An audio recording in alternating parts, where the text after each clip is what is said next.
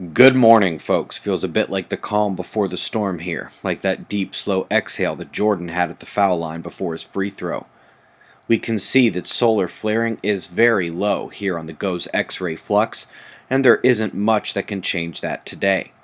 Spots are small, with our only hope being a set of new spots coming in on the north now. Their bright umbral fields were seen cresting the limb all day yesterday.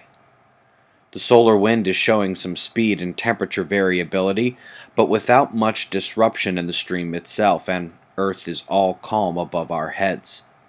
Despite major planetary geometry, our primary earthquake factor, coronal holes, offer only a tiny dark circle in the middle, and it has very weak power. No large seismicity to be seen thus far. The real solar watch today is filamentary. The thin dark ropes around the tiny coronal hole are plasma filaments and are directly facing Earth today. Any eruptions could be geo-effective. For the third day in a row, Pluto takes the top news spot. This is about as good as it gets. We can see how fascinating the geology is and how much it looks like Mars. Over the coming days, we will be seeing processed versions of these images and others from the mission. Should make for a good deeper look episode one day. Good one posted last night too. Sticking with satellite missions, we are 1 month from the perihelion of 67P. Rosetta and hopefully the lander should get a front row seat for an increase in cometary activity. Typhoon in the West Pacific will hit Japan tomorrow, and it's going to get rough. It's slated to make landfall and then just sort of stall out right on top of the region. Best wishes going that way.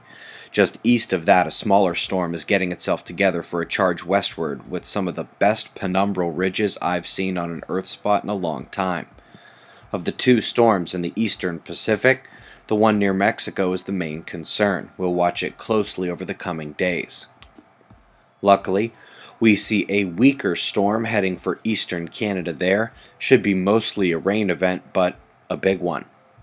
In the United States, we'll have two areas on alert. One in the southeast where the Gulf moisture will bring the energy in and mix a bit with colder air that will come down from the north. Also to the west of that we see a low and convergence that will strengthen and shift slightly tonight for a central U.S. up into the Midwest alert zone. Europe hasn't seen much from these tiny lows here, but if they take effect on the larger flows, it's going to get rough for everyone nearby. Meanwhile, when we wind up down under, see that same convergence at New Zealand, and with a low developing in southeastern Australia. Not much doing yet, but not ready to ignore them. We've got your current conditions and shots of our star to close. It's 6:05 a.m. Eastern Time, and that's the news. Eyes open, no fear. Be safe, everyone.